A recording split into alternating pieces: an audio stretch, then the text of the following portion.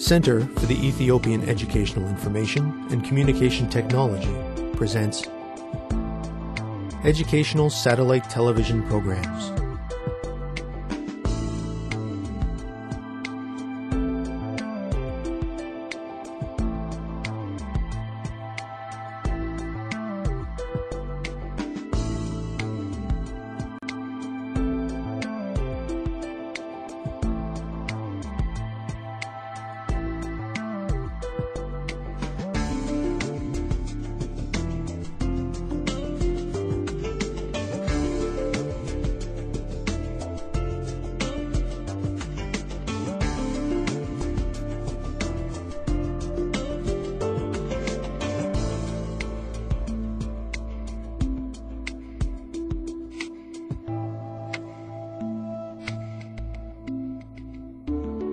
Hello, teacher.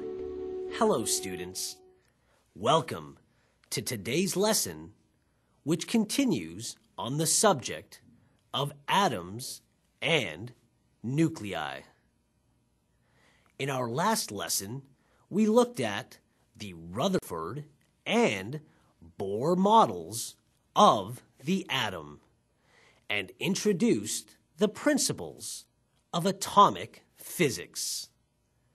Today, we will explore the concepts of nuclear force and discuss nuclear properties. Let us begin. The protons and neutrons in the nucleus of an atom are held together by the strong nuclear force. Strong nuclear force is capable of preventing the particles in a nucleus from spreading apart. In order for it to do this, the particles must be extremely close to one another. For the strong nuclear force to be maintained, the nucleons of the atom must be no further apart than the diameter of a proton or neutron. A nucleon is a collective name for the neutrons and the proton. A meson is a subatomic particle comprised of a quark and an antiquark, but these are terms to be discussed in another lesson. Nucleons can then exchange particles, called mesons. Mesons bounce back and forth between nucleons, and as long as this exchange can occur, they remain bound to each other. A meson can be thought of as a tennis ball traveling back and forth between two players. If the volley ends, so does the effect of strong nuclear force. Charges within nucleons usually create a barrier of electrostatic repulsion. A particle must be able to cross this barrier if strong nuclear force is to bind the two nucleons. If the approaching particle is a proton or another nucleus, the repulsion will get stronger as the particle gets closer to the barrier. This means that for the particle to generate enough force to start exchanging mesons, it must be moving extremely fast. This can be caused by high temperatures. Immense pressure is also capable of pushing the particles closer together.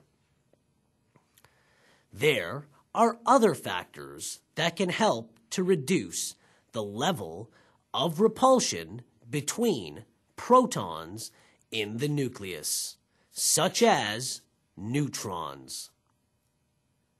Neutrons have no charge and therefore do not add to the repulsion that already exists.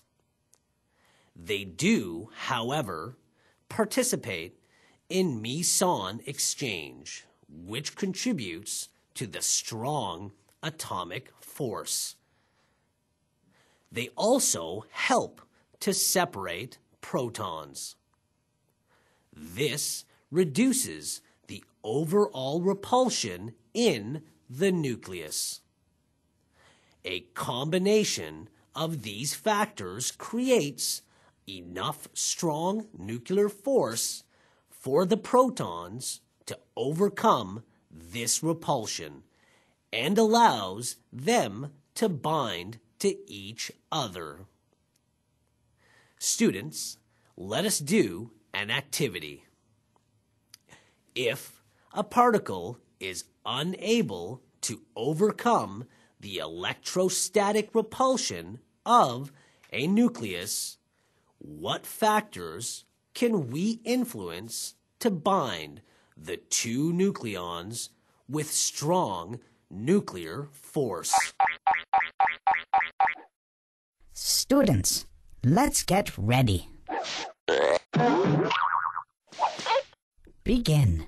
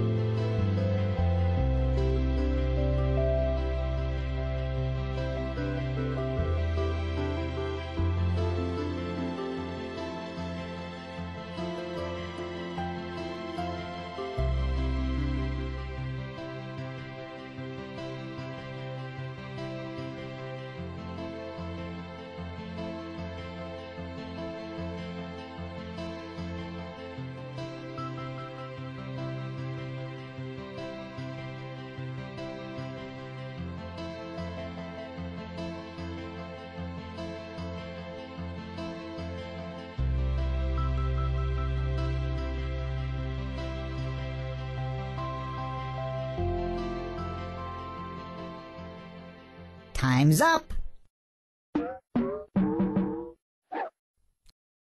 Let's get back to our lesson. Welcome back, students.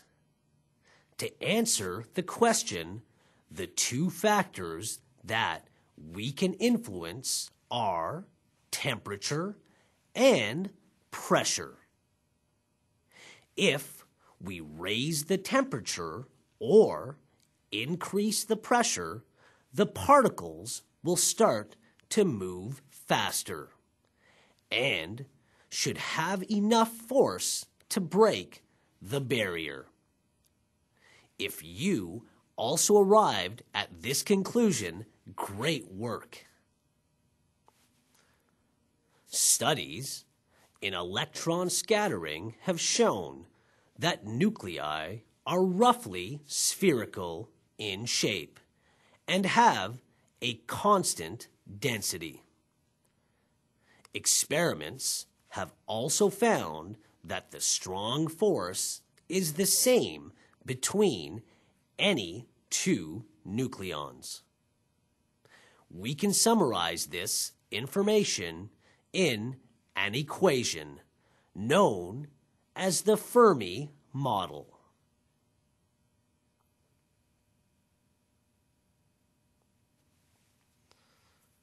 This equation is expressed as R equals the product of 1.2 times 10 to the power of negative 15 and A to the power of 1/3 times M.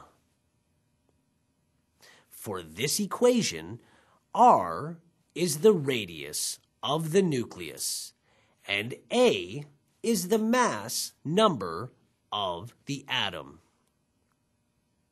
This equation shows that the radius and mass number of a nucleus are related.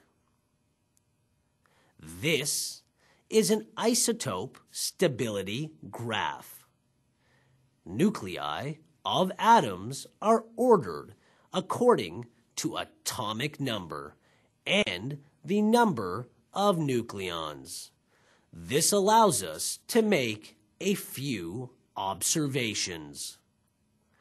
In lighter nuclei, we can see that the amount of protons is approximately equal to the number of neutrons. As the nuclei get heavier, we see a considerable increase in neutrons, while the amount of protons increases more slowly. If the nuclei become extremely heavy, they will become unstable. This means they react spontaneously and may break apart. Nuclear stability is determined by the binding energy per nucleon.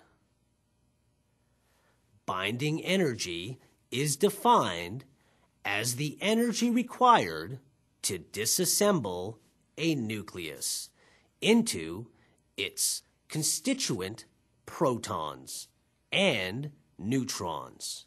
So, the strong nuclear force no longer causes particle interaction. The net binding energy of a nucleus is that of nuclear attraction minus the disruptive energy of electrostatic force. Any system will always try to move to a state of lower energy to become stable. Students, let us examine a few nuclei and see what kind of characteristics they have. Using the isotope stability graph Can you identify which of these elements has a stable or unstable nucleus? Please, go ahead. Students, let's get ready. Begin.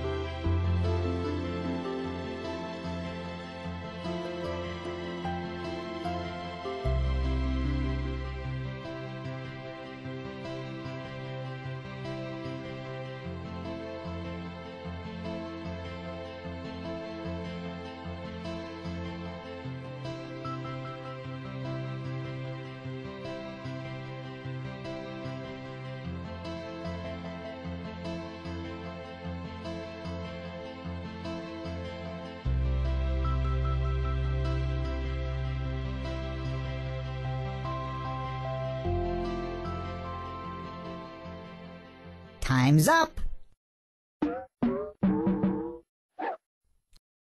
Let's get back to our lesson. Welcome back, students. Let us examine each of the elements individually and see if we have the same results. Helium is stable. The protons and neutrons are at almost exactly the same ratio. Uranium is unstable.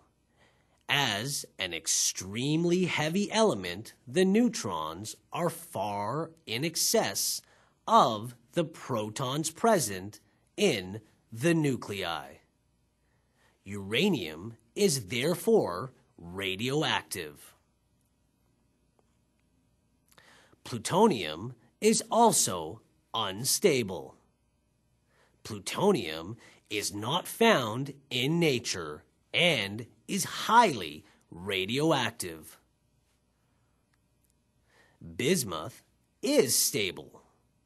Bismuth is the element with the heaviest stable nucleus. Einsteinium is unstable.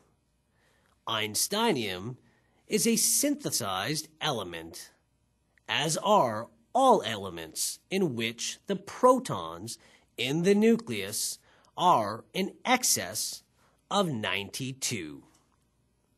Students, today we have learned about the strong nuclear force, nuclear properties, and the binding energy of nuclei.